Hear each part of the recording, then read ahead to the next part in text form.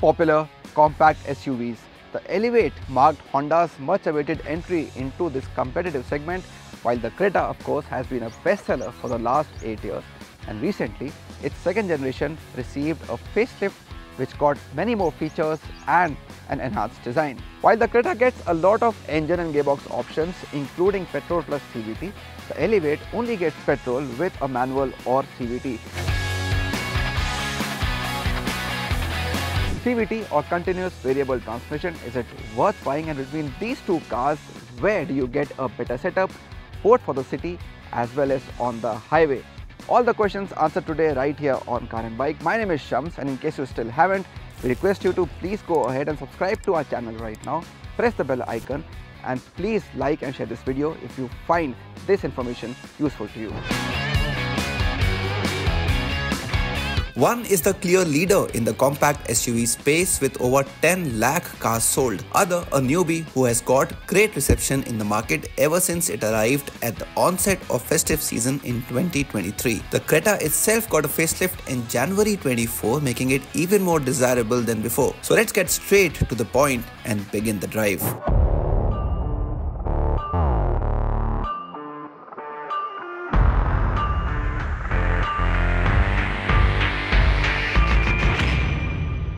Between these two cars, it is the Elevate that gives you a slightly clearer 180-degree view of the road with thin pillars and a clear view of the bonnet as well. As a driver, you like that, it's a good thing.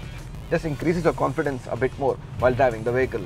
Purely in terms of figures, the Elevate gives you more power and even slightly higher torque when compared to the Creta CVT, which is a good thing to start with because the CVTs are not known for outright performance.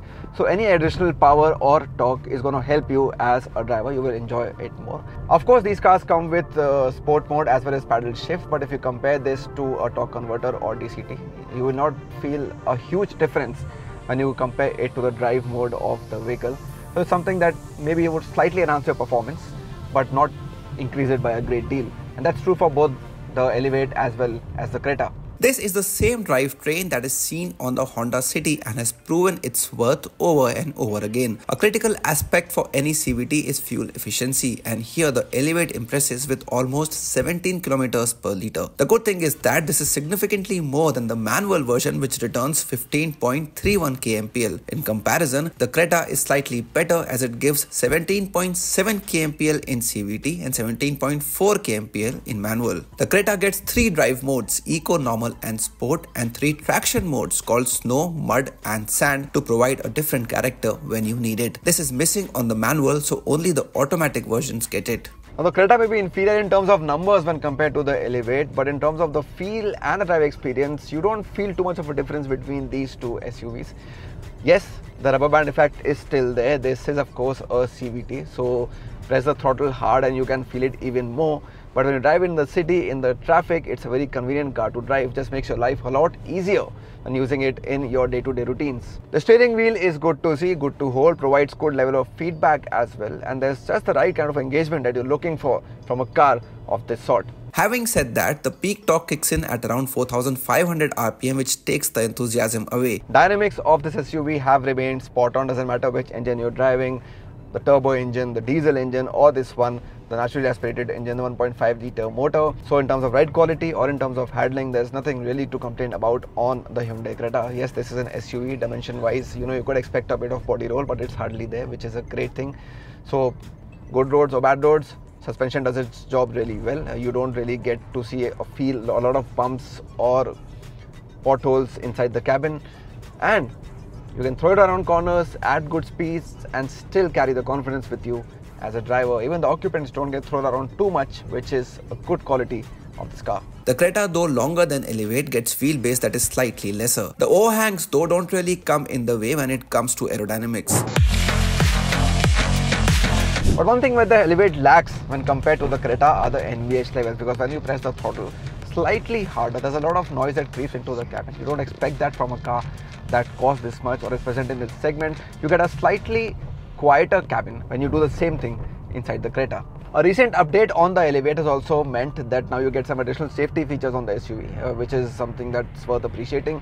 So now 6 airbags are standard across the range, which wasn't the case earlier when the SUV was launched. You get the seatbelt reminders and seat belt and 3-point seat belts for all the passengers, which once again is a good thing. Vehicle stability assist, traction control and hill start assist is standard on the SUV, but the Creta 2 is quite loaded when it comes to safety. Yes, there are many standard safety features here on the Creta, but what has really enhanced the appeal on this facelift of the second gen is the introduction of a whole lot of level 2 ADAS features. So things like adaptive cruise control, lane keep assist, lead departure warning, we've seen all these on the Elevate as well.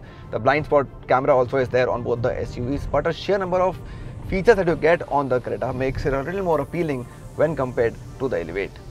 But how much comfort and luxury is available in both these cars? Let's find out. Starting with the Elevate, the beige and black two-tone color combination does give a more luxurious feel when compared to the fabric in grey seen on the Creta. Both SUVs get a 10-inch touchscreen system and a whole lot of connectivity features, wireless charger and air purifier. However, only on the Creta will you get ventilated front seats, electric parking brake, a panoramic sunroof and electric driver's seat. The 8-speaker Bose sound system also provides a superior experience. On the second row as well, sun blinds, a C-type charging port and a 2-step reclining seat make the Creta a good bet. However, the seats themselves are cushier on the Honda, and now the SUV also gets adjustable headrests for all passengers. Talking about boot space, the Elevate scores better with 458 litres while Creta offers 433 litres. From the outside, both come with an imposing SUV look and get connecting tail lamps along with 17-inch alloys on top trims, ensuring a commanding presence on the road. But a big question of course is the price, and while the Creta might be cheaper than the Elevate at the starting level, when you go to the top, there's a huge difference between these two SUVs. Elevate tops off at around 16.5 lakh rupees ex-showroom. The Creta almost 19 lakh rupees ex-showroom for this top CVT variant I'm driving right now. So around 2.5 lakhs is indeed a big difference looking at the segment these cars operate in. So while the Creta gets more features, it looks more appealing. All that comes at a cost, and looking at the price difference, clearly the Elevate comes across as a more value for money option between these two vehicles. So that means if saving money is your priority, then the Elevate is a safe bet, and if you can spend a few lakh rupees more, then it's difficult to match the all-round package that is the Creta.